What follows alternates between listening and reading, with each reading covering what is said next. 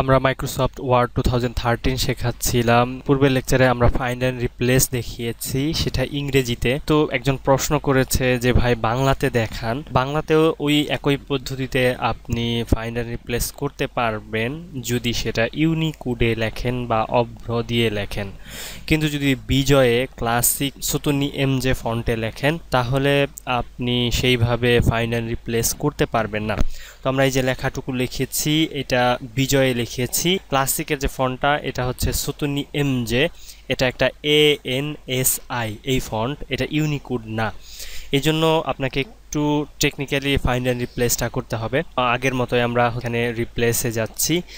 রিপ্লেসে গেলে এরকম একটা বক্স আসবে। বক্সের মধ্যে যদি কোনো লেখা আপনি লিখতে চান, দেখুন আমরা লিখতেছি যে হাসান নামটা আছে, এই নামটা আমরা লিখব। বিজয় লেআউটে হচ্ছে আয়ের মধ্যে হ আছে, তো আমি যখন আই চাপতেছি তখন আমার এন আসতেছে।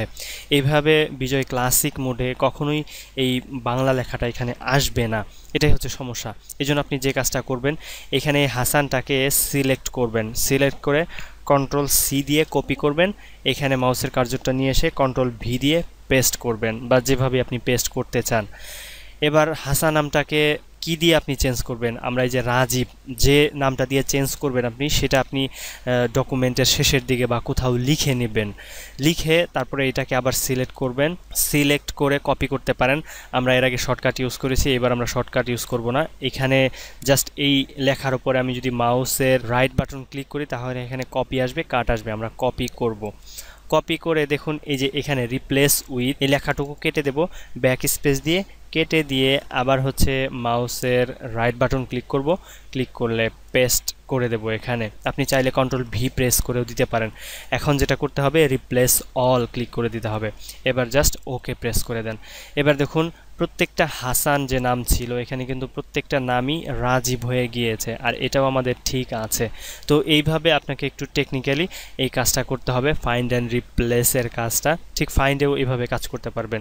যদি এটা ইউনিকোডে হয় বা বিজয়ে হয় তাহলে আপনি এটা লিখতে পারবেন। আশা করি আপনার প্রশ্নের উত্তর পেয়েছেন। তো এটা অনেকেরই সমস্যা হতে পারে, আমরা এটা সমাধান করে দিলাম। তো আমাদের সাথেই থাকবেন।